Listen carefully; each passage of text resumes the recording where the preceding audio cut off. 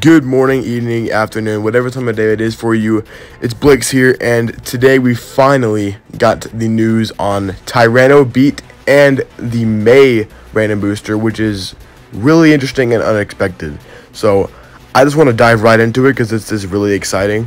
So first up, releasing April 27th, we have BX31, the TyrannoBeat random booster. And to be honest, I think this is the best random booster lineup we've gotten in X. In all seriousness, I think it is.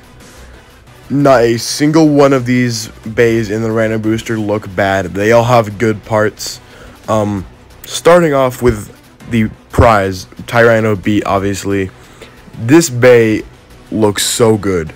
Now, that doesn't mean it's going to perform good, but it is very pleasing to the eye, at least for me. I love the colors and the design. The TyrannoBeat bit chip in the middle is sick. The parts are really interesting. As far as we do get two new, everything in this bay is a new part. We get 470 Quake, and the Quake bit looks really interesting.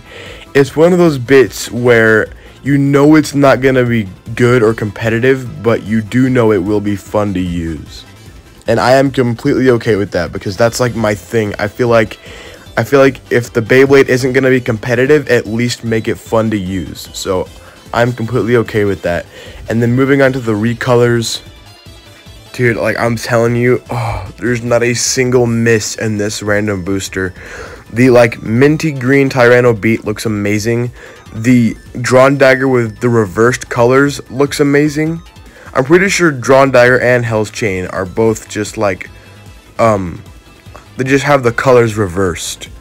Because DranDagger is blue and has orange fire, but instead the dragon is orange and has blue fire, and then HellsChain is obviously completely red, but this time it's blue. Black and red SharkEdge, absolutely. Black and red are my two favorite colors, and I feel like this SharkEdge is gonna look sick IRL.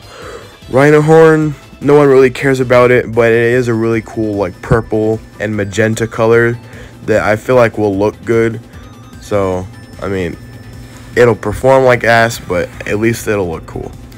And then we move on to next month, the short random booster, which I was fully convinced was going to be a UX variant for Multi's Night Bay. But no, it is actually the bay that old lady owns on the current team that's going on in the manga. I don't know her exact name or any of the specifics, but I'll put up a picture. But yeah, so since it is a short random booster, this is the lineup. The main one does look really nice. I do like those colors, and I love that the Shinobi bit chip looks like you can see little sketch lines on the avatar. That looks so cool. And the design does look very good. The black and blue one reminds me of Noob Saibot from Mortal Kombat, if y'all know who I'm talking about. And then the piss one is just ugly. I don't know why they keep doing yellow recolors in these short random boosters because they never look good. But the parts are kind of crazy.